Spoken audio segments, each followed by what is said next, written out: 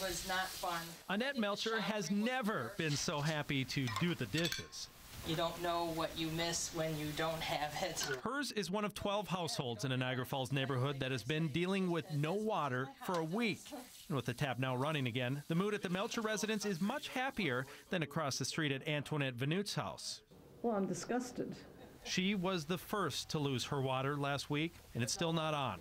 On top of that, she spent $1,200 out of her own pocket for a plumber who told her there was nothing he could do. He worked for 2 days, and they steam blew the pipes.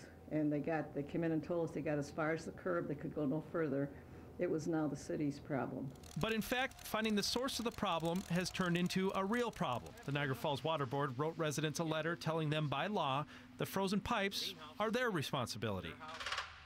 But Mayor Paul Deister hired a plumber on a limited state of emergency to thaw the pipes before this week's storm and hopefully find the cause. We don't know what it is, but we believe there's a systemic cause for this. But neighbors living up and down these streets have a theory.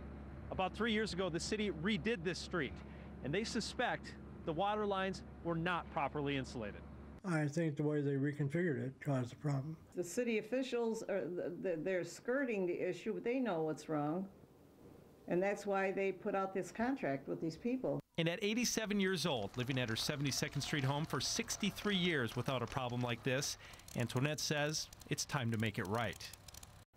Mayor Deister says the priority will be to keep the water running through the winter, and then at that point address the root of the problem. Lou, these poor people. And if you hired your own plumber to do it, will they get reimbursed from the city? Yeah, you heard that lady say she spent $1,200 already. Some have spent even more. And what Mayor Deister is saying that they should keep their receipts. He can't promise that they'll be reimbursed, but they can present those receipts to the water board and to the city after they figure out what caused the problem.